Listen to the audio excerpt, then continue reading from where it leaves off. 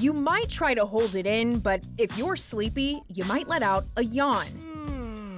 We have all been there before. Athletes do it, politicians do it, and lots of animals do it. And there's a good chance that if you're watching now, you just yawned too. Yeah, I'm talking to you. But why does one yawn sometimes spark a domino effect? To the scientists we go. Yes, they have studied it. The folks at Nottingham University even published a paper on it. They say that the propensity for contagious yawning is determined by cortical excitability and physiological inhibition in primary motor cortex.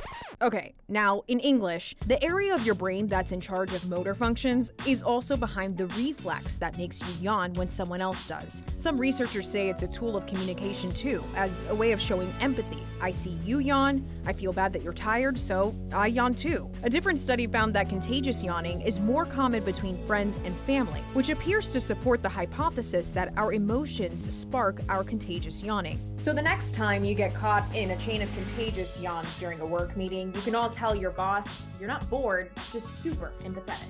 Lauren Magarino, Newsy, Chicago.